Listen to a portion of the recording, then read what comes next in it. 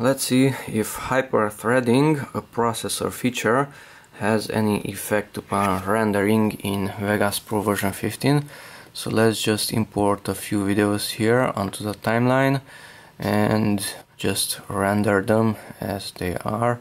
1920 at 59 frames per second, and let's call it with hyper-threading because hyper-threading is enabled. Okay, and let's see how much time is needed to render that video. Meanwhile, let's take a look at the processor here in Task Manager. So it's an AMD Ryzen processor, 8-core processor and 8 physical cores, and totally 16 cores, so 8 are logical and 8 are physical.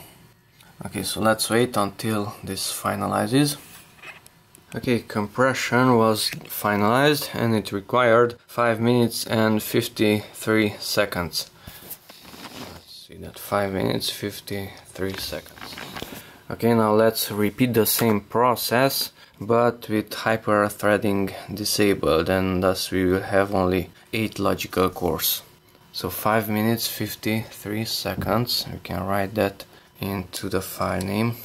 5 minutes 53 seconds. Okay, restart the computer and enter BIOS. I will press delete on the keyboard to enter BIOS. Okay, now press delete until BIOS will be visible. Okay, now let's go here to overclock. If you don't see this one, then press F7 on the keyboard. That's the basic and that's the advanced on this motherboard. So overclock, go to the last one, CPU features, there, and the first one, simultaneous multi-threading, currently set to auto and the other one is disabled. Okay, F10 on the keyboard to save the changes and press enter. Okay, the PC turned off and it should power back on. Yes. Okay, we will enter Windows and repeat the same process. Let's drop the same files onto the timeline. Okay, and just render them once again. 1920, 59 frames per second, and let's call it with HD. That is hyper-threading and render. Okay, and let's take a look at the processor. Performance, the same Ryzen 7 processor, but this time there are only 8 logical cores. Even if you right click and change it to logical processors, you have only 8 instead of 16 fields here. Okay, so let's wait and see.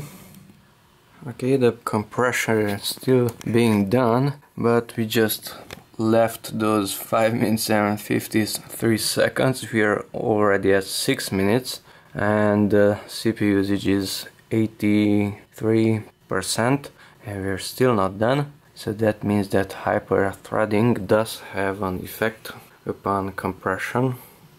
Okay, so it finalized the video in 7 minutes and 20 seconds. Let's just go there. It's not with but without hyper-threading. 7 minutes. Okay, so make sure hyper-threading is enabled and then use Vegas Pro to compress videos, because otherwise it will take longer. So hyper-threading is essential in rendering.